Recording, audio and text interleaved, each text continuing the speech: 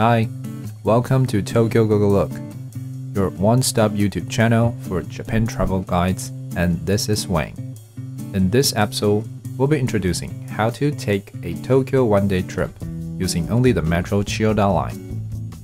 The advantage of doing so is that you can avoid getting lost in the notoriously complicated Tokyo subway system, since you are only using one metro line. The course of the Chiyoda line covers some of the major and also hidden spots in Tokyo, such as Yoyogi Park, Harajuku, Omotesando, Nogizaka, Otemachi, Nezu, and so on. In today's plan, we'll be starting at Yoyogi Park Station. Of course, you'll have to get there from where you stay, but then all you need to do is to stick to the Chiyoda line. Remember to purchase the Tokyo Metro one-day pass for 600 yen, so you can take the sub as many times as needed.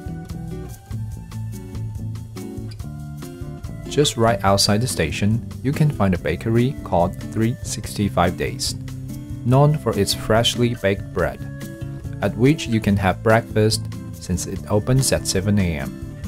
It might be intriguing to try some Japanese-style bread.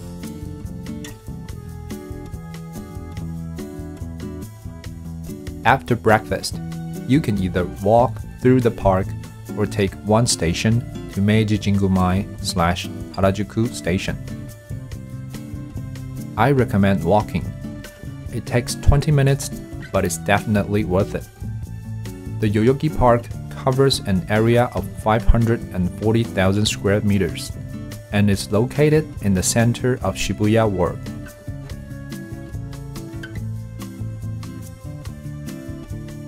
It's also one of the best places to see cherry blossoms in spring. Now we're at Harajuku. Let's see some traditional Japanese architecture, and also one of the most famous shrines in Tokyo, Meiji Shrine. First established in 1920, Meiji Shrine was dedicated to the deified spirits of Emperor Meiji and his wife, Empress Shoken. Aside from touring the historical buildings, we also recommend taking a walk in the 70 acres of green space.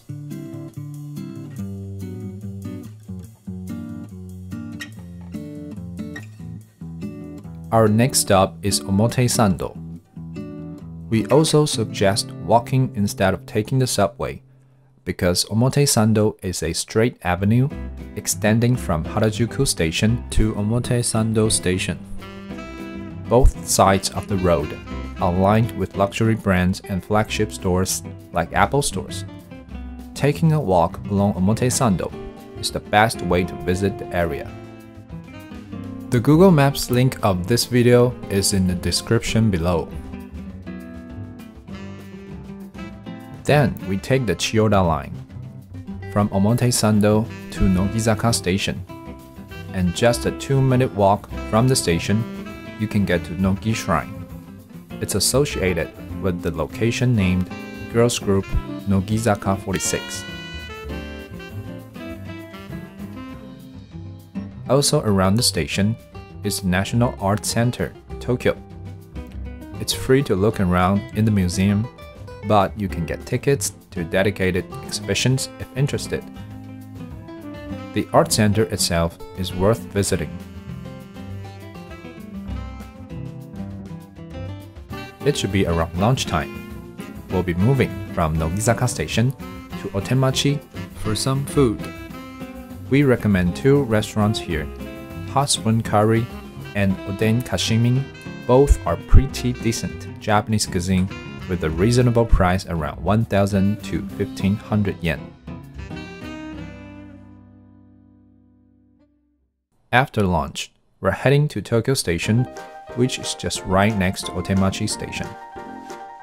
Established in 1914, Tokyo Station is viewed as the central station of the capital and at the same time, a terminal station for most of Japan's high-speed rails, also known as Shinkansen.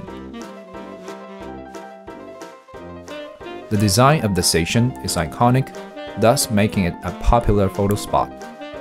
Next station, we're going to Nezu. 5-minute walk from the station is a street called Aizome Odori.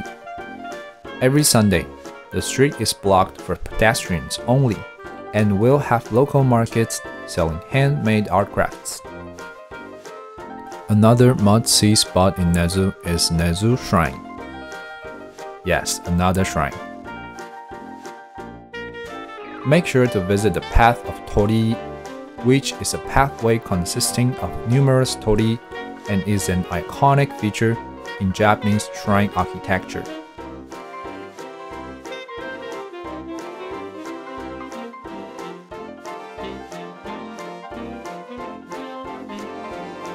Moving on, we take the subway for one station to Sendaki Station and walk 4 minutes to Yanaka Ginza Shopping Street, an old-fashioned shopping street where you can experience the well-remained Old Town Shitamachi atmosphere.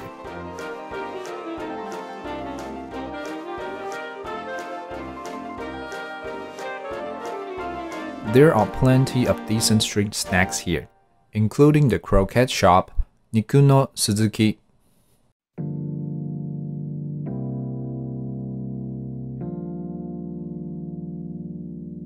Last stop, we're going to Kitasenju Station for dinner. Kitasenju is a residential area, so along with the station are 2 chain department stores, Marui and Lumine, where locals come here shopping for daily supplies, clothes, or dining. Just anything they need in general. Therefore, around the station gather a lot of authentic restaurants like the one we recommend, Ippo Ippo. It's an izakaya, a type of informal Japanese bar that serves alcoholic drinks and snacks, and oftentimes lots of great food. It's a kind of place where you can really feel the Japanese vibe. That's all for this episode. Thanks for watching. Don't forget to subscribe and like the video. See ya!